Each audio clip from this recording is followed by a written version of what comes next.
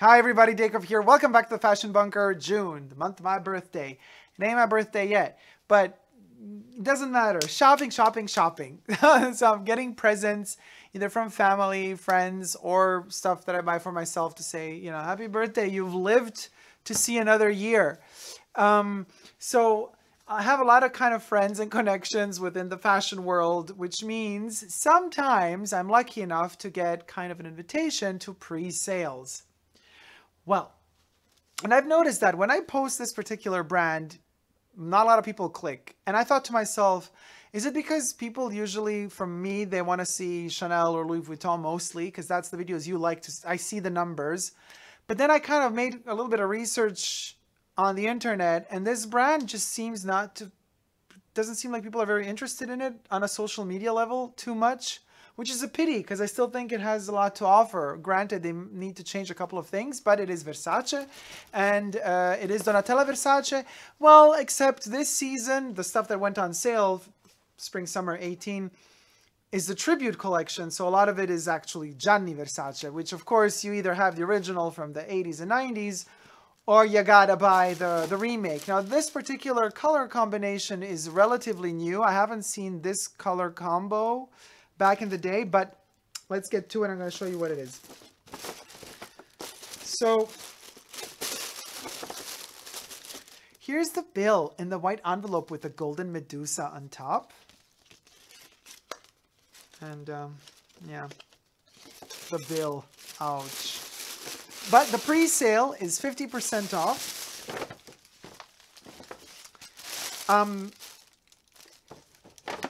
Just quickly about the bag, I don't really, I think they need a huge Medusa on the bag, and the Medusa should be gold. This gray on black doesn't do it for me. These are not sales bags, like these are regular boutique bags. It's just, doesn't give me that 90s vibe. I mean, especially if you're selling a tribute collection. And also the tissue paper, like green Medusas, why? Probably too light to even see. Let me like go down, maybe then you could see it better. It's like white tissue paper with the green text. This is what I got. Silk, 100%, classic Versace silk. It's from the Teatro, Cinema, Balletto, and Opera series. With all the, I would say, are they Greek? They look more, maybe they are Roman masks and faces. And then in the back you have the entire text.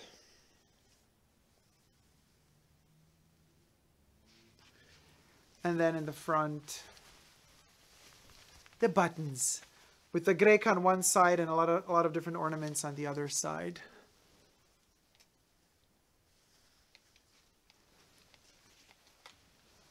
There you have it. Okay, so let's hear how silk feels or sounds on the mic.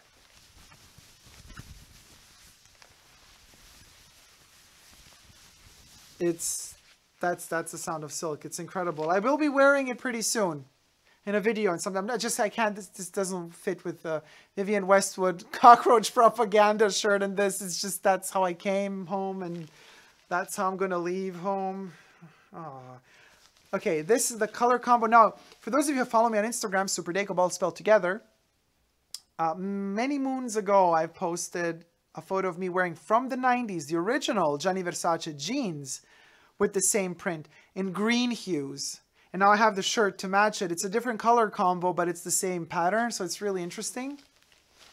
But I'm really loving this kind of lilac-y leopard print with the baby blue sky, like kind of ice blue sky, and then the black. And in the back, there's these saturated colors for the flowers and all of the ornaments on the Opera, Balletto, Teatro, Cinema print is just to die for.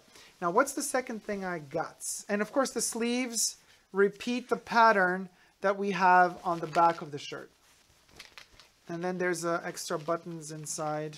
I guess something is flying around there. Yeah. We have the tag What does it say? Attention! The aspect of the garment is obtained thanks to a particular printing technique. Eventual imperfections and a not uniform aspect are to be considered part of the image and the spirit which this garment wants to represent. Please take care when ironing. Vapor, very high temperature, and pressure can damage the look of the fabric irremediably.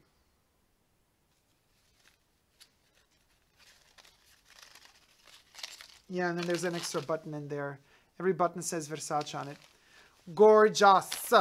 Okay, that's the shirt, which, you know, you're going to see me wear it sooner or later because I really, really like this one. And when I, you know, I don't buy Versace that often, but when I do, it's because I really am in love with it. And to go with the shirt, has a Medusa sticker on the back. To go with the shirt, what could be in a flat thing like this, I guess almost everybody already guessed. The silk carré scarf. Now this is thicker than the shirt, I think. Yeah, it's definitely much, much, much thicker silk than the shirt. But so this is the foulard or carré. It's quite big. I think, what is this, 90 to 90 centimeter? Maybe? I don't know. It's telling me with this new kind of system Versace has, you could check the authenticity of this product on versace.certilogo.com. And then they give you a code that you could kind of put online. So we have to protect that code, just like Chanel bags have a code.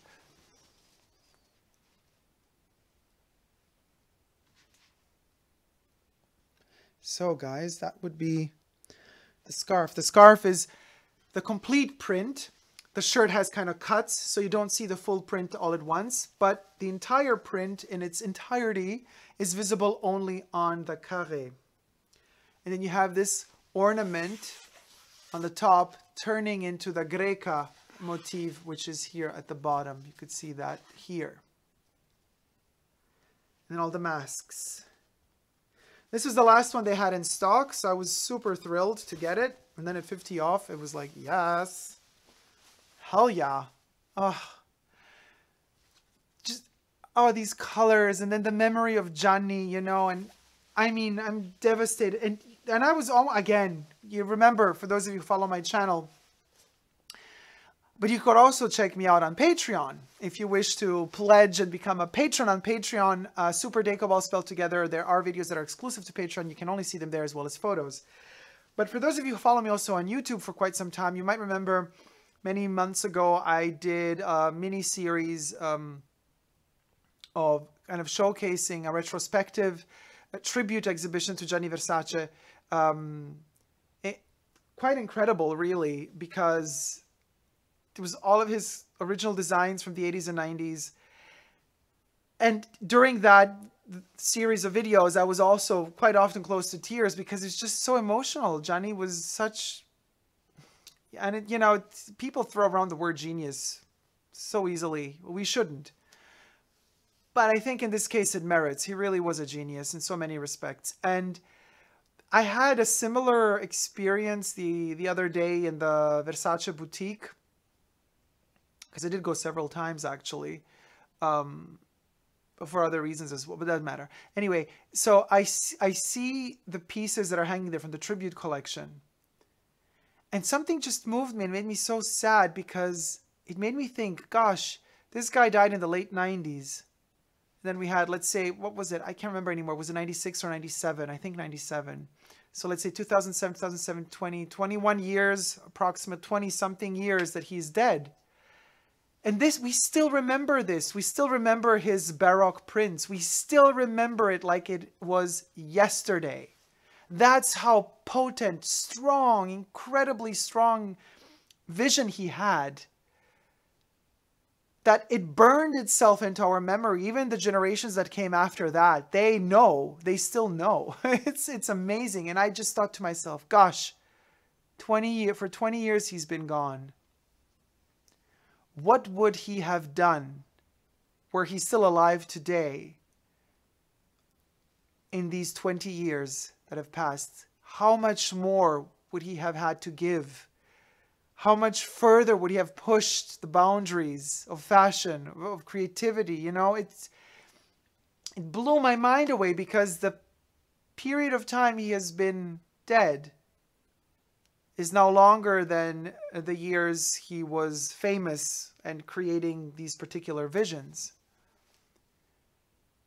And we still remember those visions that he had while he was alive. So I thought to myself, if he had another 20 years, could you imagine what he could have done on top of it? Like, all stopped with this, then he was gone. But if he didn't go away, what would we have today? So it made me sad, because there I was purchasing a tribute collection that went on sale. Had I had more patience, I could have hunted these in other colorways, but I could have hunted these down. Maybe not the silk scarf, but maybe the shirt. And there I was buying a remake in a Versace boutique. I don't know. I don't feel that way when I buy, you know, a 255 reissue Chanel bag. Yeah, she made it in 1955, but they kind of, I think for a short time, they might have discontinued that model, but it was really always constantly there. But these pieces, they're not always in production. They were gone for 20 years, and now they're back for one season. It's a different feeling. It's a different type of, it's not like you're continuing to produce something over and over again. It's like you're giving it one more shot 20 years later. It really made me, yeah, it made me sad. What can I tell you? But I'm really happy to have these pieces. It's a bitter, happy feeling, because they're not the originals from the 90s. You know, they're a tribute, they're remakes of today in memory of him. But then a part of me also thinks, well, it's also done because the brand also wants to kind of, I guess, in some way, shape or form profit from it, because they're still hoping for the nostalgia factor in the clients that want to own a piece of kind of original Gianni memorabilia, but it's not original Gianni memorabilia because it's remade. And then also my friend who works, you know, at Versace also told me, well, Dacob, but you know, a lot of our historic clients, they didn't go for these pieces. They didn't buy the tribute collection because they just came and said, well, we already have these pieces. The originals from the 90s. You know, they might have purchased something that had a color alteration, like a inverse colors like this one. Well, maybe this one existed in this colorway in the 90s, but I don't remember seeing it. I saw in other colors only. But most of the people didn't buy it. Or some people bought some pieces and ordered extra pieces that they already had in the 90s, but that broke, or that, you know, through wear and tear just got damaged, or that they lost, or that they sold and then regretted selling. But in terms of young people rediscovering Versace for the first time, you know, usually youth doesn't have that type of money. Like $600, $700, $800 for a t-shirt. That's insane. That's just not the right approach, Donatella. You know, if you're going to do a tribute collection, I don't know.